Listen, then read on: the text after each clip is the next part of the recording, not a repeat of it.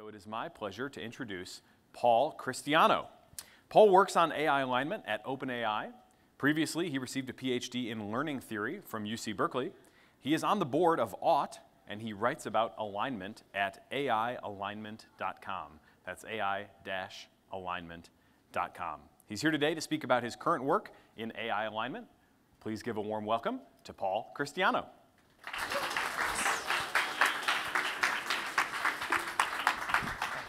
I should remind everybody as well that we probably will have a few minutes for Q&A at the end, so use your Bizzabo app to submit those questions. Cool, great to be here. When I was preparing this talk, I initially intended and perhaps advertised a talk that was a survey of current work ongoing in AI alignment. As I was thinking about how to give the talk, I think I came to the view that it would be more useful to instead describe sort of some of the pieces of AI alignment as I see it, how they fit together, and how they relate to the broader project of making AI go well. So I apologize to anyone who's profoundly disappointed by the change of topic. Anyone who saw me speak on Thursday, this might be very redundant, and I won't be offended if you disappear now and might recommend it. But with that said, let's dive in. So I'm interested broadly in the problem of making humanity's long-term future good by our lights. I'm zooming in on this subproblem of the effects of AI on our long-term future. So I'm interested in the problem of making AI have a positive long-run impact. But even within that problem, there's sort of a large number of different subproblems that we can think about separately, and I think are worth having some conceptual clarity and distinctions. So that's why there's a lot of empty space on this slide. So I guess the part of the problem I most think about is what I call alignment. I use alignment in a slightly different way from other people. I apologize for the conceptual confusion. What I mean by alignment, I'm going to call intent alignment. That's trying to build AI systems that are trying to do what you want them to do. So in some sense, this might be like the minimal thing you'd want out of your AI. At least it is trying. So that's what I mean by intent alignment.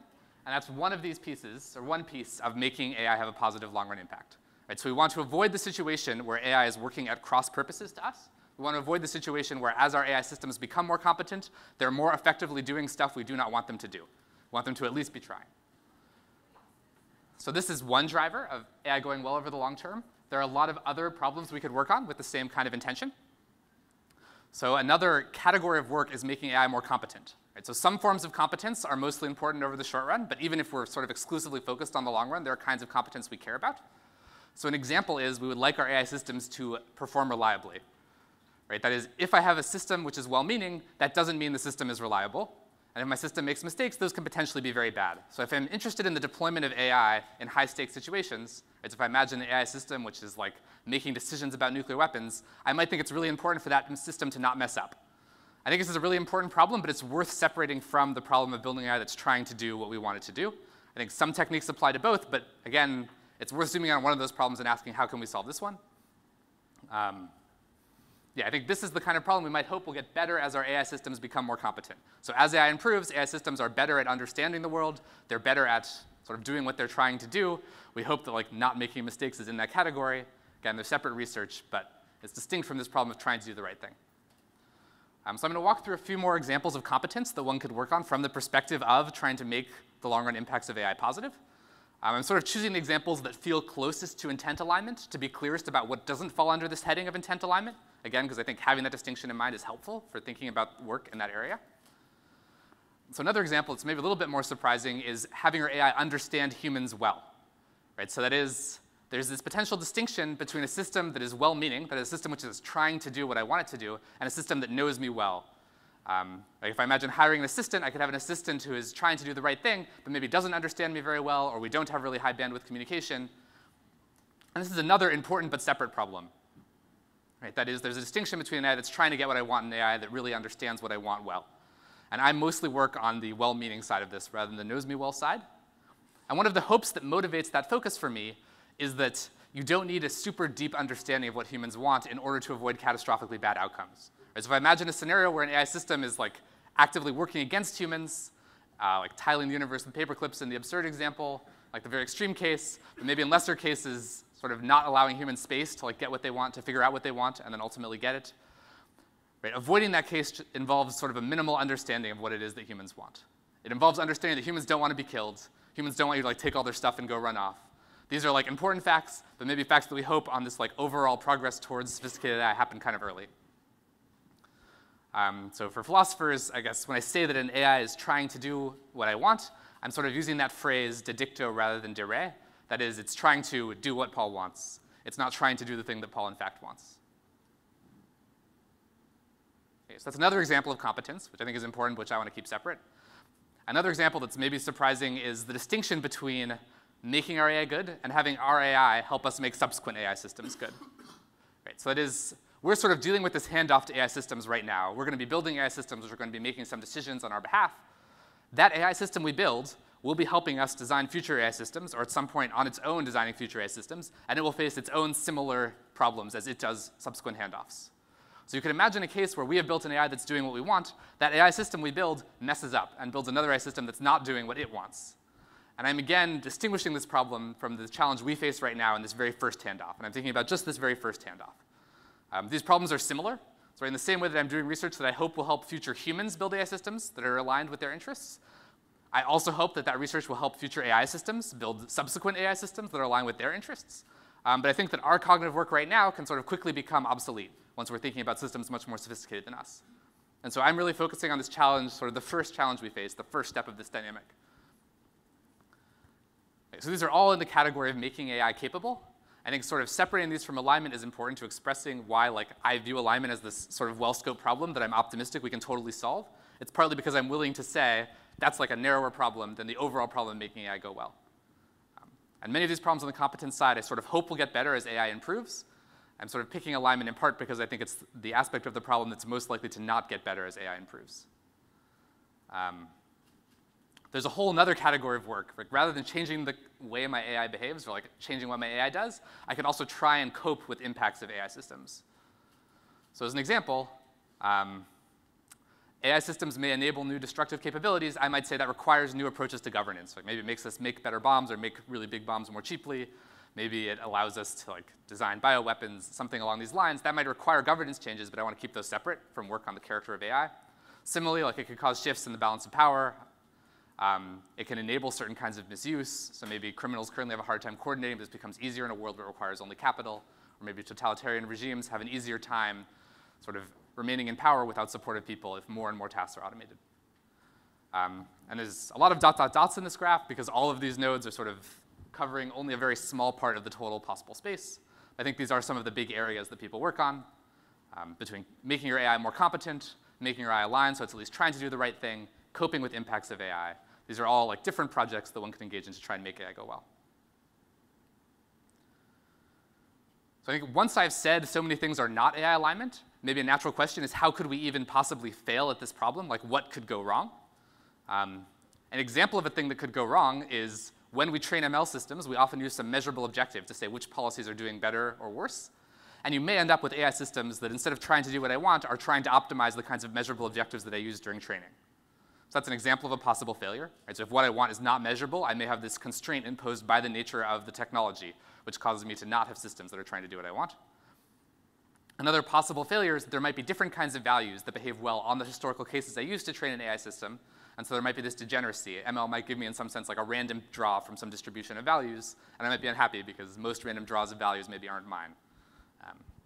That's a little bit of intuition about how we could possibly fail at the intent alignment problem, even if in some sense it feels like I've set almost everything to the side. All of my work, essentially, is focused on this problem, intent alignment. I'm going to sort of zoom in more. We've left a lot of blank space at the bottom. So to think about dividing this problem further, I'm going to use an abstraction. I think this comes from Eliezer, though I'm not sure. This notion of an alignment tax. At least the language comes from Eliezer. What I mean by this is sort of everyone would prefer have AI systems that are trying to do what they want them to do. I want my AI to try and help me. The reason I might compromise is if there's some tension between having an AI that's robustly trying to do what I want and having an AI that is competent or intelligent. And the alignment tax is intended to capture that gap, that cost that I incur if I insist on alignment. So you might imagine that I have two actors, Alice and Bob. Alice really wants to have an AI that is trying to do what she wants it to do. Bob is just willing to have an AI that makes as much money as it possibly can. You might think that even if making money is an instrumental subgoal for Alice of getting what she wants, Alice wants her AI to make more money in the service of helping her achieve what she wants. Alice faces some overhead from insisting that her AI is actually trying to do exactly what she wants, and the alignment tax captures that overhead. So the best case is a world where we have no alignment tax, and in that world there's sort of no tension and no reason for anyone to ever deploy an AI that's not aligned. The worst case is that we sort of have no way of building aligned AI, and so Alice is reduced to just doing things herself by hand. In that world, there's maybe a giant alignment tax, sort of all the value of AI. And in reality, we're probably going to be somewhere in between those two extremes. So we could then imagine these two approaches to making AI systems aligned. One is reducing the alignment tax, making it so that Alice has to incur less of a cost if she insists on her AI being aligned. And the other is paying the alignment tax. So if I say I just accept that it's going to be harder to build aligned AI, I could just pay that cost, or people could pay that cost. I'm mostly going to be talking about reducing the alignment tax, but just to provide a little bit of color and fleshing out like the space of options for paying the alignment tax. You can imagine that one class of strategies is just caring enough to pay the tax. So if you're an AI developer or if you're an AI consumer, you could pay some cost in order to use aligned AI, and that's like a way that you can make the long-term future better.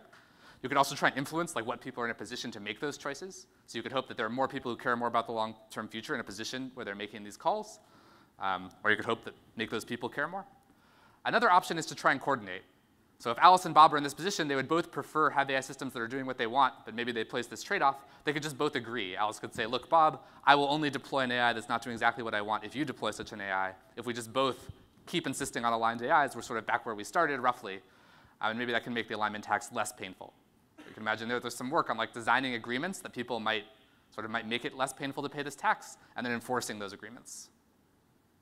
So on the other side, this is what I mostly focus on, how we can sort of do technical work that reduces the alignment tax. You could imagine several different kinds of approaches to this problem. I'm going to talk about two.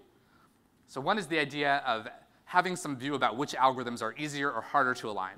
So for example, I might have a view that's like, we could either build AI by having systems which perform inference in models that we understand, that have like interpretable beliefs about the world and then act on those beliefs. Or I could build systems by having opaque black boxes and doing optimization over those black boxes. I might have the view that like the first kind of AI is easier to align. So one way that I could make the alignment tax smaller is just by advancing that kind of AI, which I expect to be easier to align. Right, so this is not a super uncommon view amongst academics. It's also, I guess, maybe familiar here because it describes Miri's view. Miri sort of takes this outlook of like some kinds of AI just look hard to align. We want to build the understanding such that we can build the kind of AI that is easier to align. That's actually not the approach I'm going to be talking about, or like not the perspective I normally take. I normally instead ask a question that's more like, let's just suppose that we had this kind of algorithm. Suppose that we had the black boxes. Is there some way that we can design a variant of those algorithms that's alignable, so that captures or works about as well as the original unaligned algorithm, but is aligned? So to be a little bit more precise about that, I sort of view the goal of most of my research as starting with an algorithm X that's potentially unaligned, e.g. like deep reinforcement learning, and trying to design a new algorithm, a line of X, which is intent aligned, nearly as useful as X, and scales as well as X. Right, so this was sort of the situation I'd like to be in. If you're in this situation, then Alice, who wants to have aligned AI, can just do the same thing as Bob, but every time Bob would use this potentially unaligned algorithm X, Alice instead uses align X. It's kind of the world I want to get to. I think that the salient feature of this plan is something like this idea of scalability. So you could imagine you sort of have two options for aligning AI. One is that as AI improves, we continue to do ongoing work to ensure AI is aligned. And the alignment tax then consists of how much extra work do we have to do to make these alignable AIs state of the art. And the second approach would be to scalably solve alignment for a particular algorithm. So I could say, I don't care how good maybe deep reinforcement learning gets. I know that regardless, I can sort of turn the crank on this transformation, end up with an aligned version. And now the alignment tax depends on the overhead of that transformation. So I think in general, option 2 is sort of great if it's possible, but it's very unclear if it's possible. Maybe this depends on sort of how broad a category I mean by algorithm. So I'm not hoping to have a solution which works for any possible kind of AI algorithm. I'm sort of going to look at particular algorithms and say, can I form an aligned version of this algorithm? And hope that I sort of, as new algorithms appear, I'm able to align them. So maybe in that category, the problem now breaks up by the type of algorithm I want to align. Right? So for example, I'm going to talk about planning as an algorithmic ingredient. So an agent can plan in the sense of searching over actions or spaces of actions to find actions that are anticipated to have good effects, and then taking the actions that it predicts will have good effects. That's like an algorithm. It's a really simple algorithmic building block. It introduces potential alignment if there's a mismatch between what I want and the standard which an AI uses to evaluate predicted effects.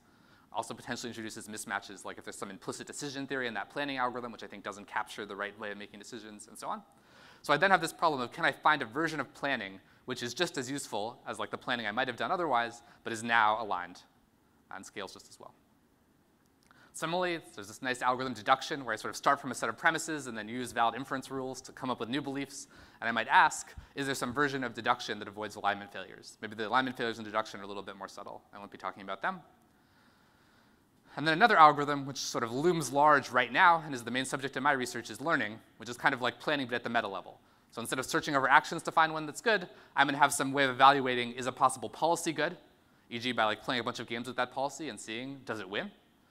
And then I'm going to search over policies, e.g. like over weights for my neural network, to find a policy which performs well, and I'm going to use that one for making decisions in the future. So that's what I mean by learning. And this again introduces this challenge of, is there some way to take that algorithm, which is potentially unaligned, and make an aligned version of learning? That's what we're going to be talking about for the rest of the time. That's like the focus of my research. I think I'm going to again borrow from Miri and talk about some distinction in this problem, which I think is important and really helps organize thinking, between outer alignment and inner alignment. So roughly speaking, what I mean by outer alignment is finding an objective that incentivizes aligned behavior. So when I do learning, I had some way of evaluating which policies are good and which policies are bad, and I pick a policy which is good according to that objective. A first part of the problem is designing that objective so that it captures what I care about well enough that a policy that actually performs well on the objective is actually good. So here my failure mode looks something like, you get what you measure, or like Goodhart's law, where I have behavior that's not in fact good, but looks good according to this proxy that I'm using. It looks good according to the standard I'm using to evaluate. So for example, I have an advisor. That advisor is giving me advice. Maybe I pick policies for getting advice based on how good the advice looks that they produce, and I end up with bad advice that's just optimized to look good to me. That's like the failure mode for outer alignment, and now the problem is designing an objective that captures what I want well enough. There's a second half of the problem, which is maybe a little bit more subtle, which we refer to as inner alignment, which is making sure that the policy that we end up with is robustly pursuing the objective that we use to select it. So what I mean by this is, well, maybe I'll start with the analogy. Again, this is an analogy Miri likes a lot, where humans were selected over lots of generations to produce large numbers of descendants. But in fact, humans are not primarily motivated day to day by having lots of descendants. So humans, instead of this complicated mix of values, we care about like art and joy and flourishing and so on, which happen to be well enough correlated on the evolutionary environment that becoming better at pursuing the things we want caused us to have more descendants. But if you put a human in some very novel situation, they won't keep taking the actions that promote having the maximum number of descendants. They're like conditions under which humans would say, like, look, this action will cause me to have more descendants, but I don't care. It will be like really unfun. I'm going to do the fun thing instead. From our perspective, that's good, because we like fun. From evolution's perspective, maybe that's a bummer if it was like trying to get very large numbers of descendants. And so you can imagine facing a similar problem in the learning setting. So I selected a policy which performed well on the distribution, but it may be the case that that policy is trying to do something, right? There might be different policies or different values which lead to reasonably good behavior on the training distribution, but then cause in some new situation to do something different from what I want. That's what I mean by inner alignment. Again, my research mostly focuses on outer alignment. I'm going to say a little bit about the techniques I'm most excited about for inner alignment. So one example is adversarial training. So here the idea is, if I'm concerned that my system may fail in some cases that are unlike the cases that appear during training, I can ask an adversary to construct cases on which my system is particularly likely to fail and then train on those. And then we can just sort of repeat this loop. Every time I have a new agent, I ask my adversary, OK, now come up with a situation where this would fail. So the notion of fail here is sort of a free parameter that we can choose. In the case of alignment, fail means it's not trying to do what we want. That would be a failure of alignment. And we're going to ask the adversary to generate cases where the system isn't trying to do what we want.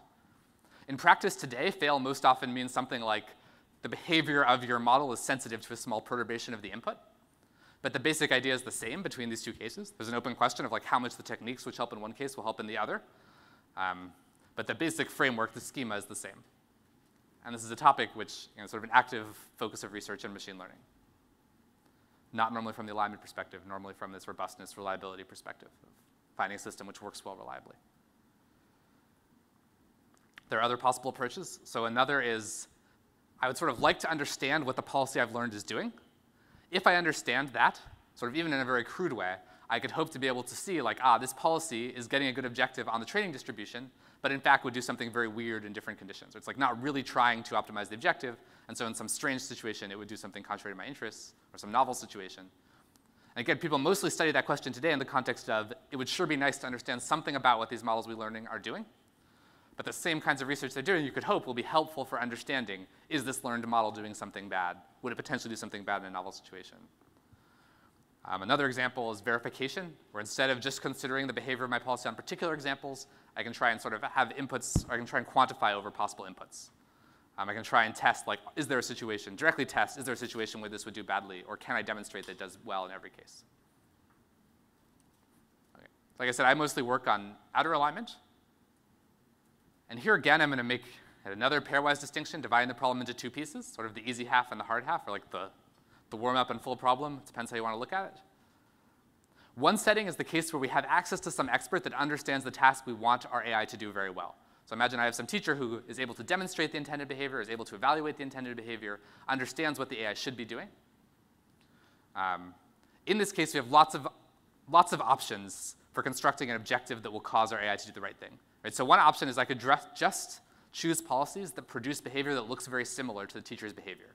So if I have a teacher that does what I want to get an agent that does what I want, I'll just loop over agents until I find one that seems to do the same kind of thing the agent does, or the teacher does. Another option is to just have the teacher say, like, I have my policy I'm training, I have my agent who's trying to learn. I can have my teacher look at its behavior and say, that was good or that was bad, and then search for policies that produce behaviors the teacher thinks are good.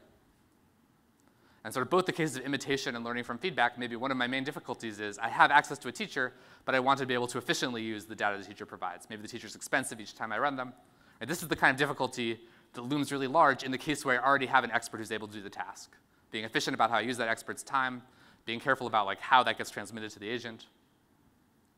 Another option is IRL, so trying to look at the behavior of the teacher and infer what values or what preferences the teacher seems to be satisfying, and then use those. So take those and ask an agent to optimize those.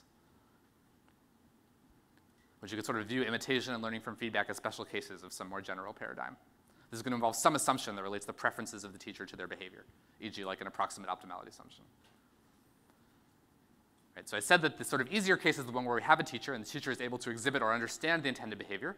The case we care about in the long run is one where we want to build AI systems that are able to make decisions that a human couldn't make, or that understand things about their situation that no available teacher understands. And so the case of learning from a teacher is maybe practically the more immediately relevant one. Right? We have humans who are very good at doing tasks. Today we mostly want our AI systems to do what humans do but cheaper. In the long run, we care a lot about, from the perspective of long-run alignment risk, we care a lot about the case where we want to do things that a human couldn't have done or a human can't understand.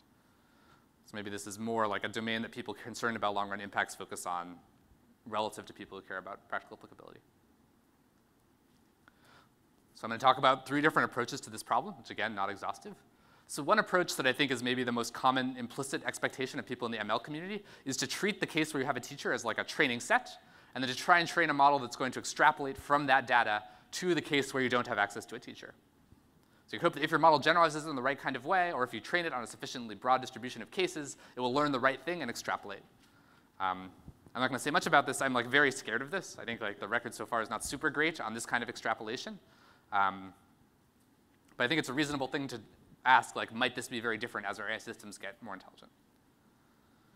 Another option would be to treat the learning from teacher case as a warm-up, to take the same kind of approach. So we could do inverse reinforcement learning in the learning from teacher case, where we try and back out what their values were. We could also try and do that in a case where we're going far beyond the teacher and say, can we infer what the teacher actually wanted in some deeper sense? Can we understand which of the teacher's behaviors are artifacts of what they want versus what they value? Can we pull those apart and then say, now we're going to get what they want, but without the limitations the teacher had? Again, I think this is sort of a plausible project, but it looks really hard right now. And then a third approach, which maybe also looks hard, but is the one I'm most excited about and most focused on, is to treat learning from a teacher as a building block and say, supposing we could solve that problem well, is there some way we can use that to directly get what we want in the long term? So in that, we might say, if we could just build a sequence of better teachers, then we can train a sequence of better and better agents without ever having to actually go beyond the behavior of the teacher. So the idea here is we're asking, where can we get a better teacher? Where can we get a teacher who understands enough to train the agent? And one place we can get traction is the hope that if you take 10 people, they can solve harder problems than one person can solve. So if you have 10 people and you ask them to like decompose a problem, break it into pieces, divide up the work, they can solve problems that would have been beyond, at least slightly beyond, the abilities of a single person. And we could hope that the same applies to the AI systems we train. So sort of a cartoonish caricature would be Rather than taking our initial teacher to be one human and saying, let's learn from that one human to behave as well as a human, we start by learning from a group of humans, and we say, great, is there some way we can have this group do more sophisticated stuff than one human could do? Now we can have an AI which is not human level, but is the level of like a human group. And then we can try and sort of take that as our building block and recurse, like iterate on that procedure. So now we can form a group of these AI systems. Each AI was already as good as a human group. Maybe this group of AIs is now better than any group of humans, or it's as good as like a much larger group of humans. And I can use that as the teacher to train another AI system. And I'm sort of, if this dynamic consistently goes in the right direction, so if putting together this group is smarter, this group does more what we want than the individual, then I can hope to just train a sequence of better and better AI systems, which continue to do what we want, continue to be aligned with like their original intention. Okay, so this is a broad overview of sort of how I see the alignment problem, different parts of the alignment problem relating to each other, and how they fit into the bigger picture. There's going to be, I think, especially tomorrow, a bunch of talks about technical alignment topics. So I think at 1 p.m., Miri's having office hours. Miri's like in this bucket, or I put them in this bucket. Maybe if anyone from Miri's in the audience, they can object. Of the, like advancing alignable algorithms, Rob's giving me a thumbs up. That is trying to understand, instead of just accepting that we're going to have these crazy opaque black boxes, let's try and just like push on like different approaches that don't go through the same potential risks. Chris Olah, a colleague from OpenAI, is going to be talking about transparency. So how can we look inside neural nets and understand what they do? Andreas Stuhlmüller from OTT is going to be talking about this case where we want to surpass human experts. So how can we delegate cognitive work when we can't evaluate the outputs? And this is going to be very similar to sort of the perspective I'm taking here. And then at 5 p.m., Jeffrey Irving and Amanda Askell, also colleagues from OpenAI, are going to be talking about sort of debate as a strategy for surpassing human experts, where we ask a human not to do work, but to evaluate, given two conflicting claims or two experts who are both trying to do the work, which of them is doing it better? Can we have them like check each other's errors? So those are a bunch of things on the docket for tomorrow, which I think fit into this picture in different ways. And when I'm thinking about these kinds of issues, it's really helpful for me to have sort of a big picture in mind of how things hook together, what the separate problems are, and how they relate. Cool. So that's all I have to say, and I think that leaves us just a few minutes for questions. Thank you.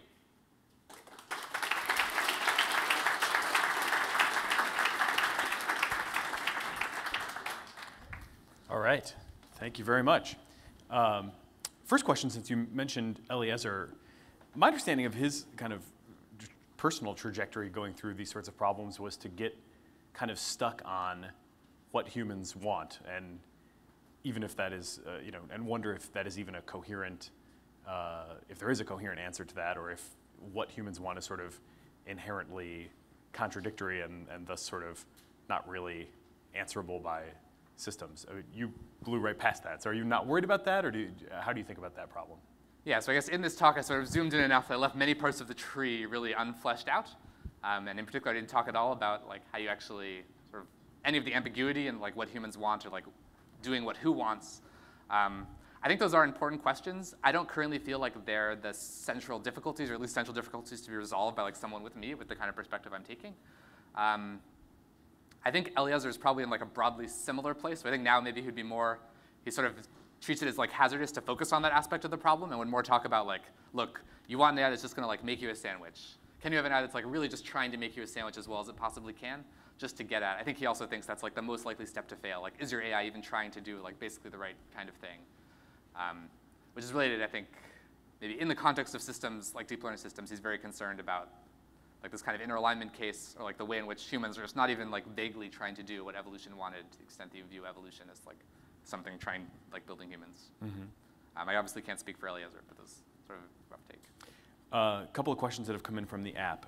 One person's wondering, do you think it is possible to give AIs the ability to understand humans very well without also giving them the capability to make things go very badly?